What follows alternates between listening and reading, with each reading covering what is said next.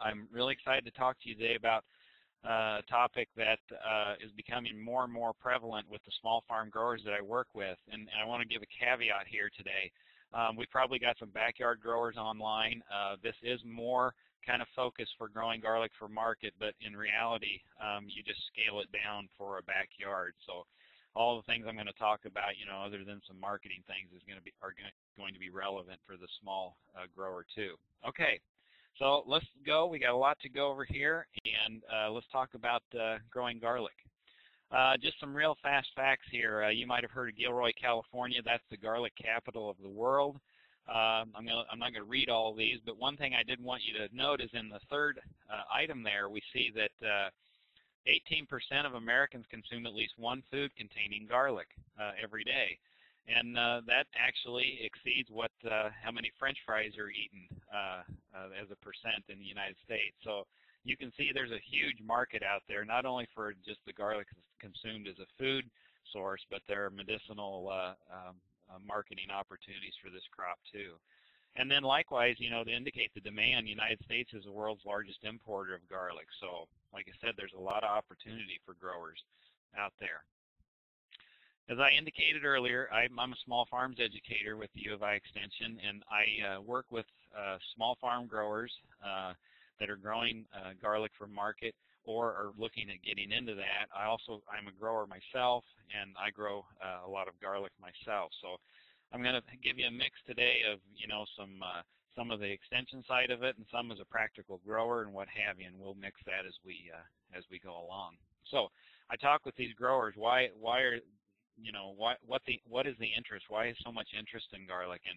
And across the board, they'll tell you that garlic, up there with potatoes and tomatoes, is one of the mainstays of their small farm operations.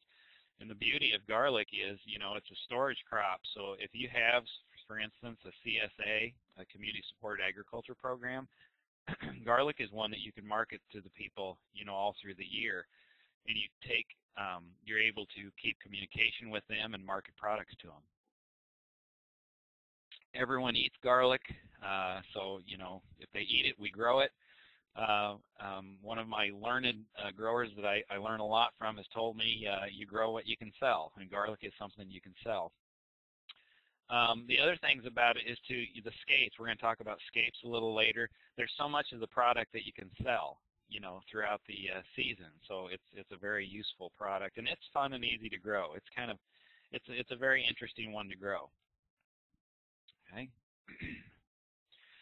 So just some background so we're all on the same page. Excuse me.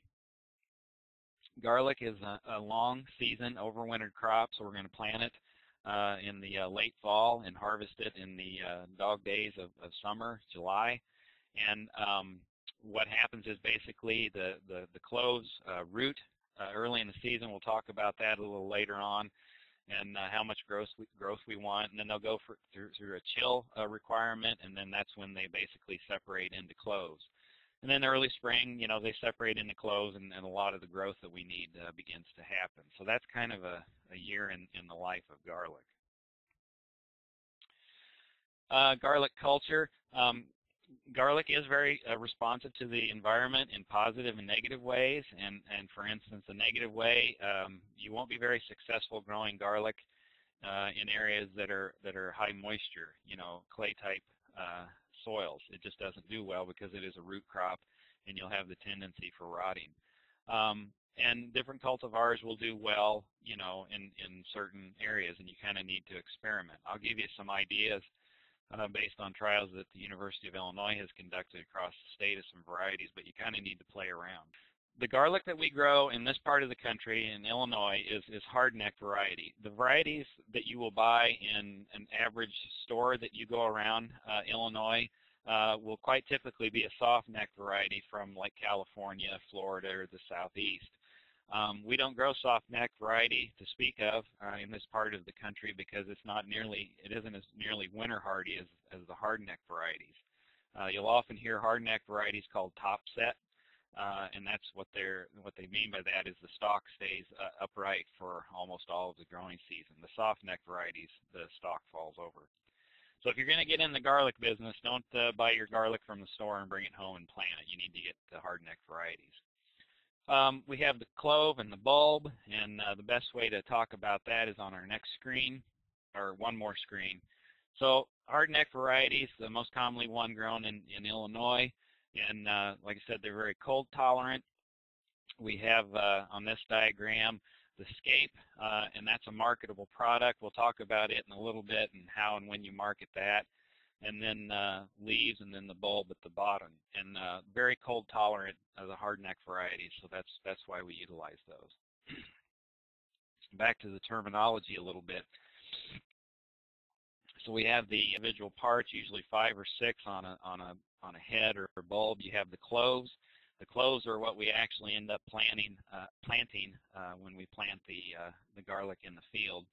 And then on the right-hand side, you see a picture of the scape as it's getting pretty mature, and we'll talk a little bit about that as we go along. But that's some of the terminology, so we can keep that straight. So here in this picture, we've got a picture of the hardneck variety, and so this was a clove that was planted probably the last week of October, and this photo is in late June, and as you can see on this photo, it's a hardneck variety. It's standing straight and erect, and the lower leaves are starting to mature. The leaves, as they start to dry and drop off, are an indication of how close you're getting to harvest. And as you can see in this photo, it was late June, so that plant is getting ready to be done. Now, you'll also note on this picture, there's the scape on the top of it. Looks like it's curled over, and you can see there's no, what I'm going to call a seed head. It's actually not a seed. You can see that scape has been cut. The seed head has been cut off, and the reason we do that is you want the energy from the plant going into the bulb itself, so you have a nice large-sized marketable bulb instead of going in to form seed heads. And you'll find that if you don't cut that the scape off and that seed head, that you have a significantly smaller bulb that you're going to market there. But if you're striving to grow good garlic, in Illinois, that's a picture of a really healthy, productive plant right there. Okay, just a little bit more information about this, the seed head, which is actually called a bulbil.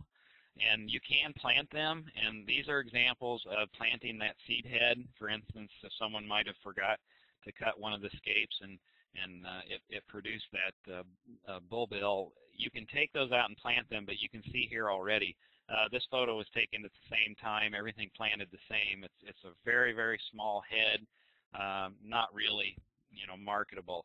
If you're growing the garlic for market, there's not many people who would probably want to buy that. So that was kind of an experiment there to show you what it's like. Now, if you just want it for your own use, they're nice to cook with.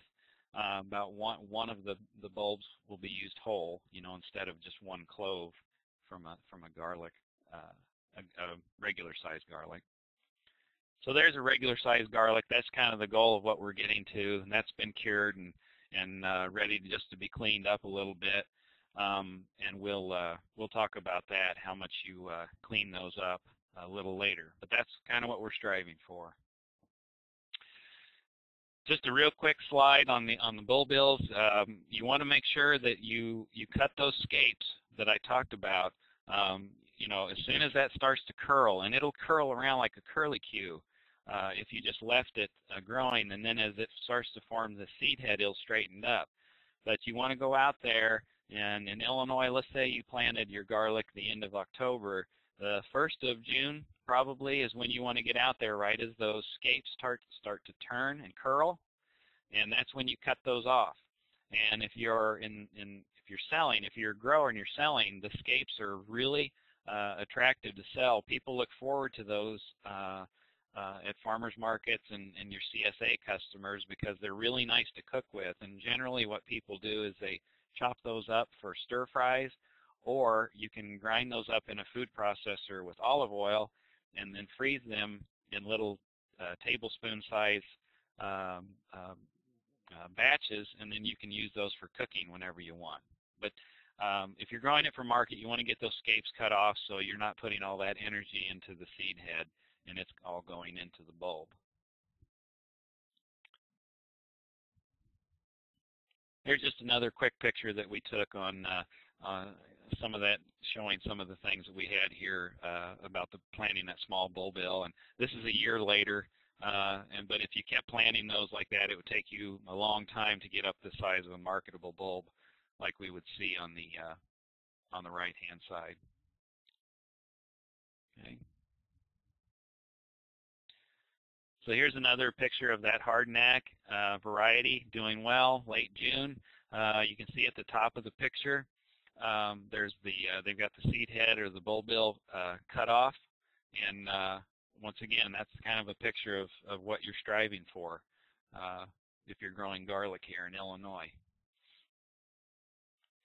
Another close-up of that bulbil forming, and the reason I have so many pictures of those in here is I want to make sure that everybody remembers it's just an essential part of growing garlic to get those cut off, so we're putting the energy in the bulb and have a really nice marketable product. And this is actually a pretty mature one because you can see the seed head is mature and the scape is starting to straighten out. Okay.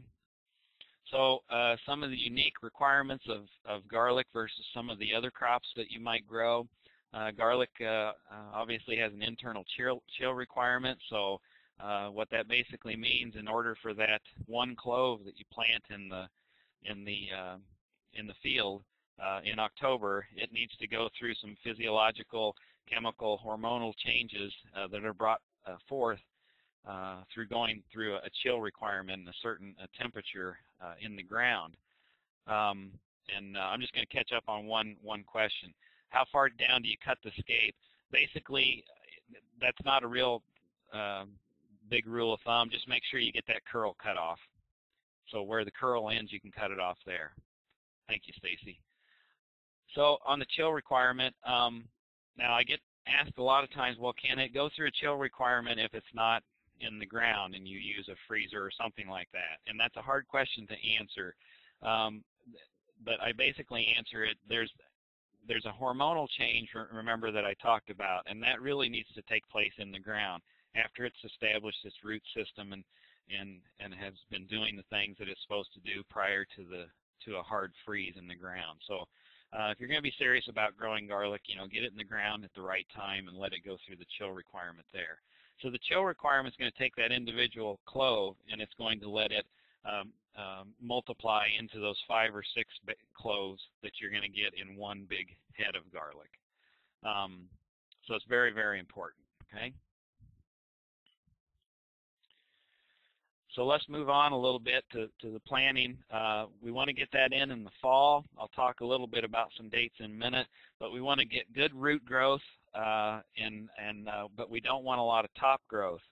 So typically in Illinois, we'd be looking at late September through, well, it's hard to say. I try to have all of our garlic planted at the research farm the last week of October. Now, there are people that get by going later, but what happens is we don't know what the weather's going to be doing in late November, December, and you might not get enough time to get that root mass developed, and that's what you're trying to achieve before there's a hard freeze out there. You want a good, solid root mass that's going to help that plant really survive and produce a big bulb later on. I think the next slide I'm going to talk a little more about that. And then you don't use seed. I use the term seed head every now and then. We talked about that earlier, but you're using the individual cloves. I do want to make a note that I have seen before is if you're going to save garlic to plant, which is commonly done, you save your biggest, healthiest bulbs for planting, because the bigger the bulb, the bigger the clove that you use, the bigger bulb you'll have on the flip side. But one thing about that, if you're going to do that, make sure it's cured properly and that you aren't separating those cloves from the bulb until right when you're in the field there ready to plant, because they'll dry out and you can get some disease issues and what have you. So just bring your whole big box of bulbs out there and get your kids, your family, your interns, whoever you have to help separate those right before you plant. So the timing for fall planting is very important. There's going to be a range here, but I wouldn't go any earlier than late September, and I'm talking towards the end of the last week of September in Illinois. All the way through the end of October is going to be ideal. If you went earlier in September, you get way too much of that top growth, and that's not what we want, because that top growth will winter kill and cause a lot of issues. But on the flip side, if you go mid-December, you're not going to get any root growth at all, and probably that clove is going to sit there and rot, and you're not going to have anything at the end of the year. So you can see there on the bottom, you want about 6 to 8 weeks of growth before the ground freezes. So that's not necessarily the first frost, because the ground freezing will be later than that. But 6 to 8 weeks is kind of an idea. And I think in the next slide here, yeah, I've got a picture here just to give you an idea across the state of when we have that first, 32-degree ambient temperature freeze, and that's not, one-to-one correlated with, we can say 2 weeks after that we have a hard freeze. I just wanted to show you this so you have an idea of when those temperatures, begin to really start to change. All right, so soil requirements. Garlic does really well in high organic matter soils. So if you're one that's going to grow in a lighter organic matter soil, you want to make sure you amend that with compost and what have you. And if you're growing in a low organic matter soil or a sandy soil, you've probably been doing that all along if you're growing anything. So high organic matter, garlic really likes it. A key to it is the good drainage, because it's a root crop, a bulb crop. It doesn't like wet conditions. You'll get a lot of rot. You'll get rot over the winter time period, so drainage is very, very important. So it's pretty straightforward, for most plantings, 1 to 2 pounds of 10-10-10, 100 square feet. But do your soil test to check, you may not need anything at all, but you need to have some soil tests for that. It's not a huge, it doesn't have huge requirements for fertility, but obviously we need to have what it's going to take out in the soil. Planting. Okay, so from here on out, as we talk, I'm going to give you general ways things are done, because if we interviewed 5 growers I work with that plant garlic, we would have 6 different ways that they do things. So I'm just going to cover a number of things general. You can really modify these based on how you want to grow, and you'll be successful. So, planting. A dibble planter, water wheel, hand planting, and a single shank ripper are the majority of the ways, that these are planted. And I'll talk to you a little bit about row spacing in a bit too, but it's pretty variable. The picture on the left does show that's way too close. That's about 4 inches, and we're talking should probably be closer to a foot. So that's way too tight to have those planted. But whatever approach you use, as I note in this screen here, make sure it's just about 3 or 4 inches deep. Deeper is not better with these. You can cause a lot of issues and heartache for yourself if you go too deep. So stick to that 3 to 4 inches. So a small plot, I said 14, 15 to 18, it's going to vary a little bit between rows. And what you'll do is you'll separate those individual cloves from the main bulb that I talked about. And we generally, as a rule across the board, no matter how we're planting them, we go 6 inches with the varieties that we use in research at Monmouth and with cooperators. And that seems to work really well. And just another note to remind everybody, make sure you're not separating those cloves from the bulbs until right out there in the field to keep them as fresh as you can. And then the trend with growers that I work with is a lot of them are going to 30-inch, 38-inch rows between rows, and then 6-inch spacing within the row. And the reason for that is they can use some of their mechanized equipment that's already set up for that row spacing.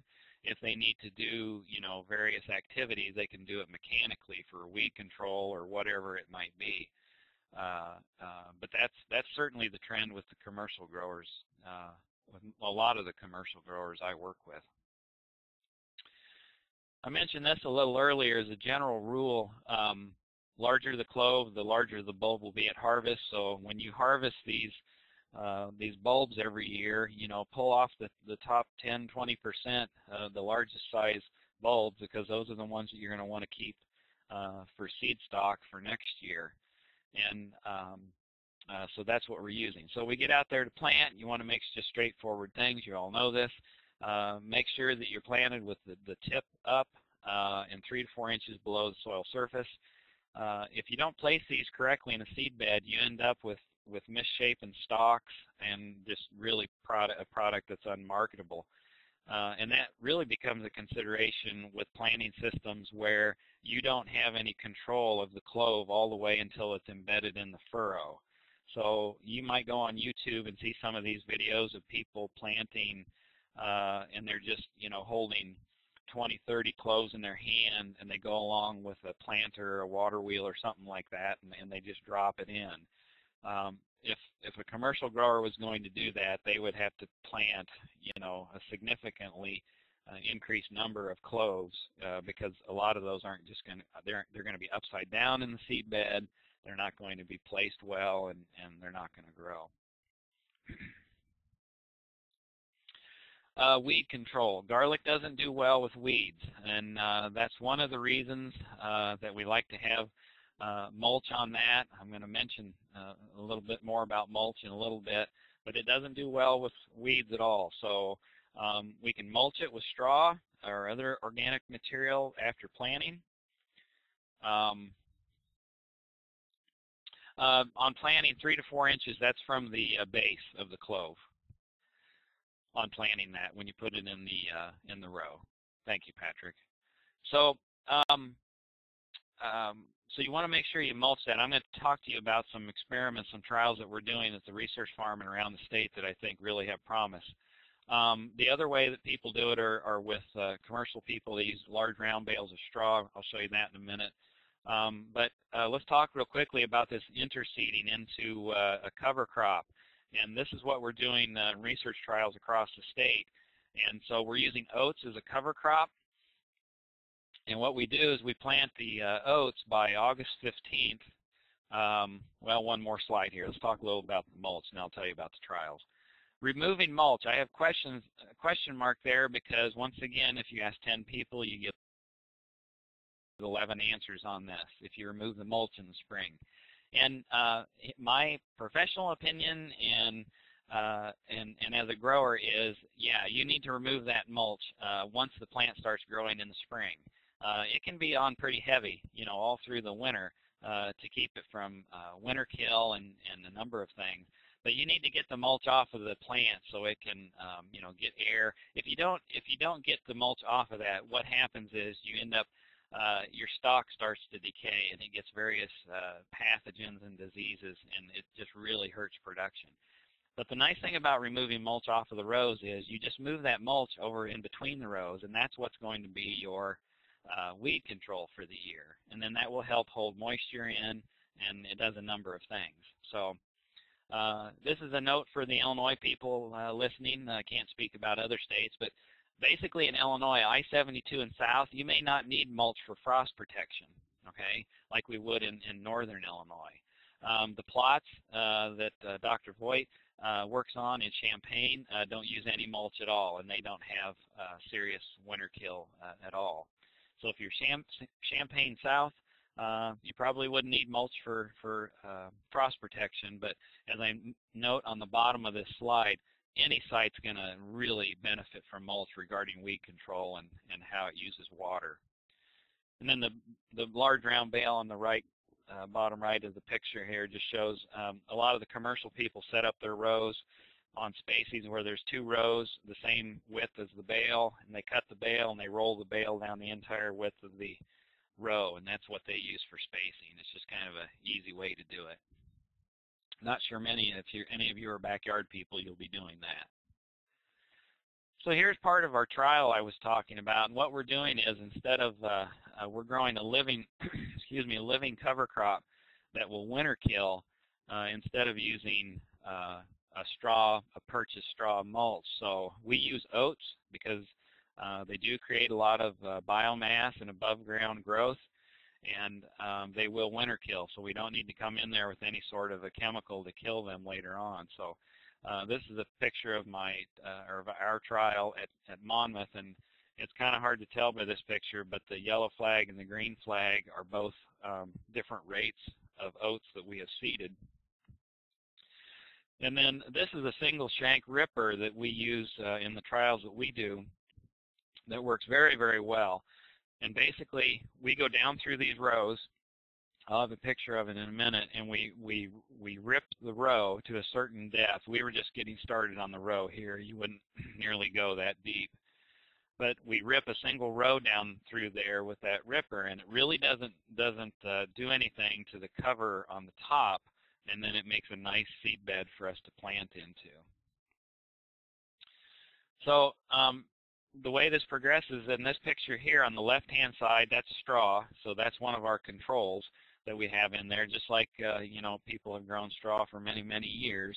And then in the middle here, it shows the oats, and I don't know if it's the high rate or the low rate, but basically this is the morning of the first frost that we had. And I don't have it in front of me when the first frost was that we took this picture. And then on the right-hand side was the we didn't do anything to that. There was no mulch, no oats, no anything, and that's kind of also a control. So the straw is a treatment, the oats are a treatment, and the bare dirt with nothing done at all is our control. So here's a close-up more of the depth that we planted with that ripper. So on the bottom of those rippers is kind of a it's a widened piece of metal on the bottom that kind of opens up a little furrow. So we basically go 3 or 4 inches down with that, and we follow right behind it. The ripper goes through, and we follow it with a bucket. And you're at the research farm, the way we do it is we just get down on our hands and knees and start going every 6 inches in planting. But it was very efficient, and we were just thrilled with how it worked for planting. And you can get these single shank rippers like this pretty reasonable, and it doesn't take a real big tractor at all to pull them. So here's a picture of the plots that we had, and you can see down the middle there's 5 different rows. Those are the rows that we planted in through across the treatments. And this picture is in the spring after, you know, you see the yard there is starting to green up a little bit, but our oats have been winter killed, and that's kind of what the cover looks like. So once again, what we're trying to do, and if you're, you know, large scale or small scale, this would be super easy for you to do. We were growing that our own mulch, you know, that we basically kind of no-tilled into, and then that provided our winter frost protection. And then what we're looking at long-term is here, how does that affect weed control? And that's where we really don't have an idea to say it's working yet or not. One of the things we're going to change this year is we're going to change seeding rate of the oats again and see how that works. But that's some exciting work that's coming out of the research farm. That's a picture of the rows looking down through the row, the 5 rows at the research plot. And here's a picture of a commercial producer that basically did the same thing, 30-inch rows into standing oat cover crop, and you can see a close-up on the bottom right of how that looks. Here's another close-up of one of the plots. This was the 2X rate, and one thing that you'll note, and this is getting to be a problem all across Illinois and the Midwest, are winter annual weeds.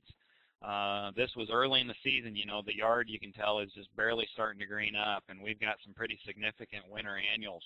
And at least that plot at Monmouth, that was our major weed competitor for the year, was the winter annuals. So another thing we're going to watch very closely is what rate do you have to have that it controls those winter annuals, you know, that are setting seed you know, early in the spring and putting on root reserves in the fall, and really causing us some problems in the commercial side of things. And a lot of the home growers probably deal with these weeds too.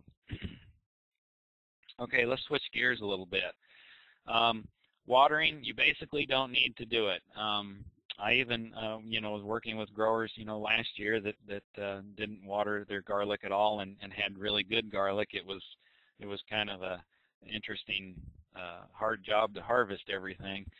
because of the drought and how hard everything was. But you don't want to water the garlic. Just let it get, you know, whatever water is going to come from Mother Nature, because garlic and water, it needs water, but you can really get into some problems with rotting and some other disease issues if you water that. Oh, and there's another, you know, you want to be very careful too. Sometimes people will water a little bit before they harvest to loosen the soil, and I'd really kind of recommend against that, because you're going to end up harvesting a wet bulb, and that's one thing that you don't want, because that'll make curing really hard to do. As far as pests goes, garlic basically will have the same pests as like onions, but we don't see a lot of problems with pests in garlic. And the key to that is just make sure you rotate it. You don't want to have one of your plots in the field where you grow onions one year, you know, garlic the next. You want to stay out of that allium family of crops to keep these pests under control. But most growers will tell you there's very little. That's one of the beautiful things about garlic. There's not a lot of pest issues that you have to deal with.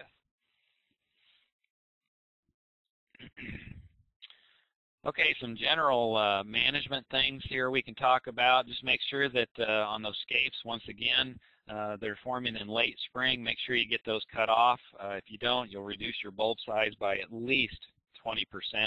And we've seen an average of about 30% at the research farm with the work that we've done. And you need to sell those products. You know, you can harvest those the morning of to your CSA people or the morning of the farmer's market, and people will really look forward to when those scapes are going to come on, because they've been waiting all year for some fresh garlic to come on, and then they know a couple months later we're going to have, or a couple weeks later we're going to have garlic out of the field. So they're looking for that. Okay, so as soon as they start to curl is when you need to cut them. That's a good picture right there. Okay, I got to take a drink here real quick. Everybody okay? You're hearing me okay? And you see the broad fork picture on the screen? Someone get that in the chat. Just let me know you're okay. Okay. All right. So we're going to move to harvest. And I have worked with growers that have this system. If you're not familiar with a broad fork is basically a really heavy-handled, broad, wide, heavy pitchfork. And the idea behind it is you can sock that in the ground, and you can put your weight into it, and you pop up the bulb crops, potatoes, whatever you have with that. They work really well on a smaller scale. I don't think my back can handle using a broad fork on all that garlic there, but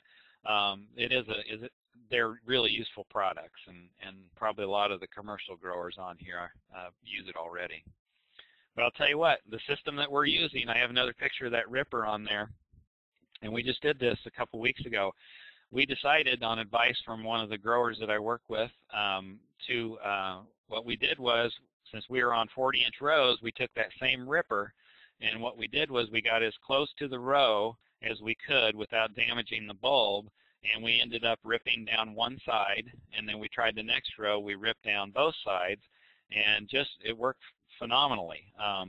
It actually, the bulbs, you just barely grab them to pop them out, and they came right out. Now a note on harvesting: don't ever try to harvest the garlic by just grabbing hold of the stalk and yanking out, because the only thing you're going to pull out is the stalk, and you're going to leave the bulb in there. Garlic's, it's not hard to harvest, but it's a sturdy plant. You want to make sure that you loosen that soil up somehow. But this has worked really well for us at the farm.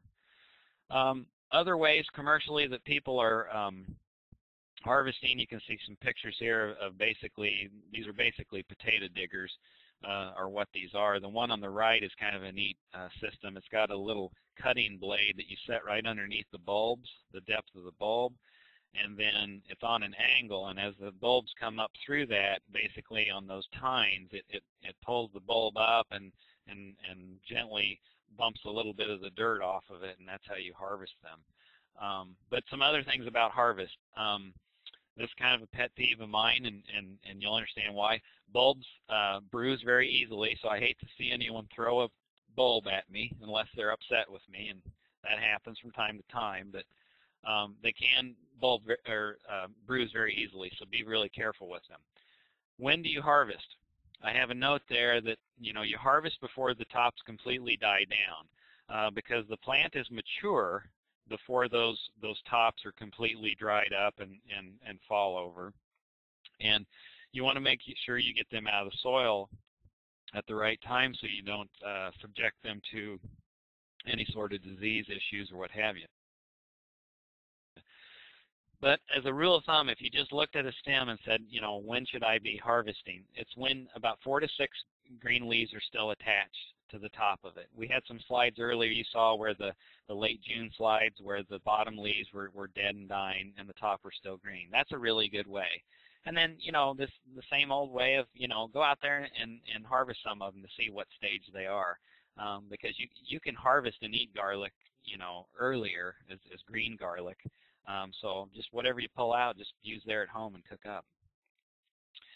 So what do you do when you harvest? Well, you want to remove excess soil. I'm going to talk a little bit more about that because you set yourself, when you cure these bulbs, you can kind of set yourself up for success or failure with some simple things that you do or don't do. Don't ever wash it. What you want to end up having done is you want all of that soil and everything on the outside skin of that bulb to basically dry and come off. And I'll have a picture here in a minute. A key thing, though, is like with any of the produce that we work with, in a commercial setting, you don't want to expose that to direct sunlight, for any time period because it's going to heat up and cause some issues. So the picture on the bottom left, hopefully they're coming right back in there, picking that up and getting it to the shed for curing.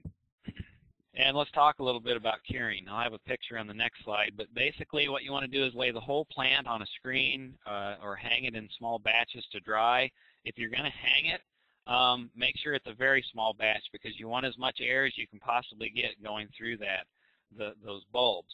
And another thing about that is that you want to cure that with the stalk on. You don't want to harvest it and bring it to the shed and cut the stalk off. And one of the reasons for that is that stalk kind of acts like a wick and helps dry out, helps not necessarily dry out, but help cure that bulb. So leave the stalks on for about 14 days. You want to make sure that, it's in a well-ventilated room or area where they're getting a lot of airflow through there because you're trying to pull out moisture, so air will help dissipate that, keep the sunlight off of it, and then constantly go in there, and check for the rotting bulbs and make sure you get any of those out. And if you do see rotting in there, you're not getting enough airflow in between, so they may need spread out. You may need to put them, a lot of growers I work with just use simple pallets. They put pallets like on a hay rack, and so there's air underneath the garlic, there's air over top, and they keep the shed doors open. And after about 14 days, roughly, is when you can remove that the stalk, and you should be good with getting that product to store for a long time. So here's a couple that basically, they're probably 2 weeks into curing, and you can see the stalk is dried up, and that outside, the reason I told you not to wash it is you can see on that outside skin there's some dried dirt on that, and that's going to come off really easily with your hand and later on. You don't need water to do that. And I think I actually have another slide here in a minute to show you that. So complete curing will take anywhere from 4 to 6 weeks. It varies a lot on environmental conditions, and how good the conditions are where you're harvesting that. This is a really neat setup on the bottom right-hand side where they made basically rows like a wine glass holder, and each one of those, instead of wine glasses, we have garlic in there, and that's a really neat way to cure that, I thought. And then so after it's completely cured, you can get those cleaned up a little bit. You can trim the tops earlier than 4 to 6 weeks, but that outside dirty skin is what we're going to take off before we market it. A little about storage. Basically, you don't want the garlic to sprout, and it'll sprout most rapidly between 40 and 50 degrees, and you can see what the humidity is. The humidity for garlic is lower than most vegetables. because high humidity in a root crop usually causes mold and decay. So the keys to storage and curing is, a cool, dry, well-ventilated area. Here's the one I was waiting to get to. So what we have here is, I have people ask me about cleaning garlic. You're not necessarily cleaning it, you're just removing field dirt. And so you have a picture before, you got some of that field dirt from the harvest, and that product has been curing for, say, 14 days, and we cut the top off of the garlic, and then, with a very simple, 2-3 seconds, we take that outer skin off. That's one of the ways you know that it's cured, is that outside skin will come off very easily. It will start to peel away at the top, and if you just brush your hand across that, it's going to clean itself up. And on the right is the picture of the marketable product. And that's a beautiful bulb of garlic there that consumers are really going to want to get a hold of. Okay, variety. Mentioned it earlier. Just as an aside here, the variety that we use in all of our trials here is called Music, and Music is actually an heirloom variety. And the reason we use that is garlic has a lot of different flavor. You can get garlic that is extremely strong. You can get it that's very mild. And when you're a grower, you're not growing for one individual person and their taste and preference. So what you try to do is hit the middle of the road. And what growers, have told me over the years, and their clients have told them, that this Music variety is one that just has really good garlic flavor. It's not overpowering, but it has good flavor. So it's a very popular one to grow. There's others, the University of Illinois trials in Champagne, Spanish Roja, Carpathian are other hardnecks that do well. But I would venture to say this Music variety is one that will produce across Illinois. And you can see here, I just took some data that Dr. Voigt in his variety trials in Champagne, the Music variety actually, can top the production side of it too over the years. So a lot of varieties out there. You can play around with it, but you might want to just keep with the tried and true in marketing these. So there's a picture of a nice bowl of homegrown, locally grown garlic ready to be sold to farmers markets or direct to restaurants or to CSA clients. And like I said, people really look forward to the garlic coming on. They get excited to see it every year. Let's talk a little bit about marketing. So as I mentioned when we started at the very start, garlic's becoming really popular for culinary reasons and medicinal. I won't talk at all about the medicinal side, don't want to get into that, but people are using fresh garlic in a number of ways. As we start to see some of our food culture and habits changing towards cooking with more fresh products, people are wanting to use garlic in their diets. Stacy had a good question there. I'll catch up. Do you cut the roots off after cleaning? You can trim them up. Most people don't cut them completely off. There's some sort of people just like to see those for some reason. Makes them feel good that it's got roots that came from Mother Earth and makes you feel better. So you can. It doesn't matter. As I said, garlic's becoming one of those standard things like potatoes and tomatoes that almost everybody I work with is offering that. They know from year to year they may try a different variety of one of these products, but they know they're going to have the garlic and tomatoes and potatoes in their marketing. And as I mentioned earlier, that's really important too, because with those types of products, those bulb and storage crops, the same thing with shallots. Shallots are becoming really popular. You can market those to your clientele throughout the year, so you keep in constant contact with them. You don't have that time frame where you're not marketing anything to them, and they like that product, and you can keep in touch with your clients. So in terms of small farm marketing, it's really a neat product to consider growing out there. Here's just kind of a random picture here of a couple of I think must be the one on the right was one of them that planted from a bulbil, I imagine. Not sure on that picture. So other marketing things. So new crop Chinese garlic, that's where most of our garlic comes from, hits the U.S. in mid-June. And a lot of that product is what's going to hit the grocery stores. And remember, they're selling soft neck. That's a different type of product than what you're going to be selling. You're going to be selling the hard neck. So one of the things you want to do is sell the differentiation of that product. It's locally grown. If you choose a variety like music, I'm not saying to use music. You can if you want, but it's an heirloom. Sell that to them. Tell them you're the grower. You can tell them how it was grown. I have a grower that does a really good job with garlic throughout the year, and she sends pictures, updates on the garlic in her newsletters, and does that throughout the growing season. And one thing that you don't want to do is compete. As a small farm local grower, you're kind of niche marketing, so to speak. So you don't want to compete with the product that's coming from huge, international companies that go to, every grocery store across the United States. You're selling locally to your local grocery stores, restaurants, what have you. Sell that differentiation of that product, that this product is unique, it's high quality, it was local, and that's how you sell garlic on local markets. So this is becoming very popular around the country a lot. And like I said, California, Gilroy, California, there is the garlic capital of the world. Garlic festivals. I've talked to people that have been to some of these garlic festivals in California and San Francisco and what have you, and they say it's quite an experience. But I love the quote on the bottom there. A nickel will get you on the subway, but garlic will get you a seat. So I just love that when I use that one with growers.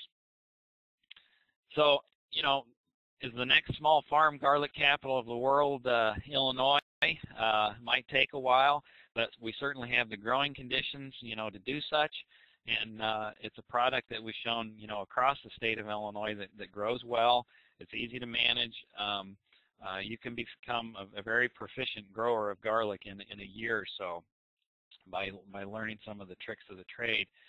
And hopefully some of the things that we've talked about today, will help you get to that point. So what we're going to do now is, if you have any questions at all, we've caught some of them as we went through the session here today, but if anyone has any questions, go ahead and type them into the chat box, and what we'll do is we'll kind of work through them one by one, and if I have to stay here for an hour, I'll do that answering questions, but we'll have a question and answer session now with the chat box. If any of you have to leave, I know it's over the lunch hour and you might still need to get a sandwich and get going. You're not going to offend me if I see you log off. Like I said, you're getting an archived version of this sent to you email, but I'll take any questions that you have in the chat box, and chances are a question that you have would be the same one that other people have. So if you need to leave, thanks for joining, but certainly stay on and ask any questions that you want. And I'm going to take a real quick break here and take a drink of water, and you can type in your questions. Okay, Leroy, a very poor stand, dry fall, wet spring. It's hard to tell. If the wet spring, we had a wet spring here too in Western Illinois, and we didn't have, our stand was really good. I wonder if maybe, you didn't get the root system development like you needed early in the fall. You might have got that planted, in the right time frame that we were talking about, but with the drought that we have, you might not have got the root system and might have caused issues later on. And yeah, and I was talking with some of our people on campus about some of the virus issues in garlic, and they said it would be very site specific, that there's no big issues with any viruses in garlic, at least here. Greg, can you successfully grow garlic in high tunnels? Yeah, you can grow it very well. It doesn't prevent the chill requirement. Actually, I have one of my growers sitting here right next to me, has grown garlic in his high tunnel. Probably what you want to do is you're going to manage your high tunnel a little differently if you know you have something in there that has a chill requirement. And one way to do that actually is to plant it on the outside rows of the high tunnel, and then but don't expect too much. I mean, if you're going to try and keep, you know, some of these leafy greens like the spinach and bok choy and some of these things growing, you have two different environments. That's going to be a little bit of a struggle, but it can be grown very well in there. Just make sure you plant it on the outside edge so it's going to get as cold as it can get out there. Dr. Theory asks us, does garlic tolerate different kinds of soils? Yeah, it does, but I come back to just make sure that you're amending the soil with organic matter. It does really well with organic matter. Some of the considerations, I know James works in some areas in Kankakee that are sandy soils. They can be a little more trying because of the water holding capacity of that soil. And if you are in a very sandy, if all you have to grow is a sandy soil, you're probably going to have to consider some sort of irrigation, drip irrigation system, because the water holding capacity of that sand isn't going to do well for garlic. Now, I said it's not going to do well. You can manage it and grow good garlic. It's just going to be different than what I would grow in western Illinois. List of comparisons U of I test. Actually, what I'll do there, Dr. Franks, is I will send the link out. When you get the archive version of this, I'll send the link to the variety trials that we do in Illinois, and we'll take care of that for you. That's a good suggestion. Okay, Holly's got the greatest soil in the world, so she must be in Illinois, right? I know we have some Iowa people on there, but 2-foot beds, 4 rows, 4 inches within a row. That's really tight, Holly. I think you're going to improve your quality significantly if you go. You got to have a little more spacing in between the plants. I wouldn't go much under a 6, and that's you're still going to get a lot of growth in there. I think you'll be glad that you did give a little more plant spacing. Yeah, the general rule of thumb is, within your row, about 6 inches. Your row spacing, you don't want to get much under a 6-inch there, but from there on out, it's basically what's going to work in your system. So, for instance, the trials that I did, if you remember in Monmouth, we were on 38-inch rows because of our equipment size. So that was a trade-off. We do things a little different in research than you would a commercial setting, but there is a trade-off between how much you want to get a good density of product out there to grow, but there's a trade-off with commercial people that are using some of this mechanical stuff. The labor trade-off with the less product out there is a good trade-off from them. When do you loosen the soil with a broad fork? What they were doing with that in the pictures that I had was right at harvest. They weren't loosening the soil for any other reason other than to get the product out, the garlic out of the ground. So, a broad fork would be great to use before you planted, to break it up a week or two before you planted the garlic to get the soil broken up a little bit, but the picture I showed you was with them harvesting. How many horsepower to pull that ripper? That's a little tractor. I mean, the tractor we have it on is like a 30 horse. But remember, you're only going in, 4 or 5 inches. If you're going to use it to fracture the subsoil, you go in quite a bit and you need more horsepower. But we're only going in, we probably set it at 6 inches to end up with a 4-inch a trench to plant in, so it doesn't take much at all. Now you can also, it's different too with commercial growers versus a home grower. You can go in there and just take, a trowel or something that you would use, a transplant trowel would work best. And you can dig your hole with that, and you don't need to do anything to the soil.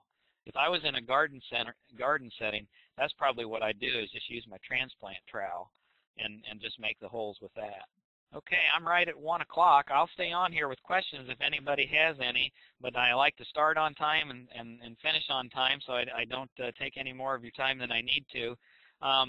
You've got my email there. You can email me. Get to know, if you haven't met your extension educator in your community, be sure and do that. And they can help you out with things like this, but I'd be glad to talk to anybody about the trials or any of the work we're doing in garlic work or growing it commercially.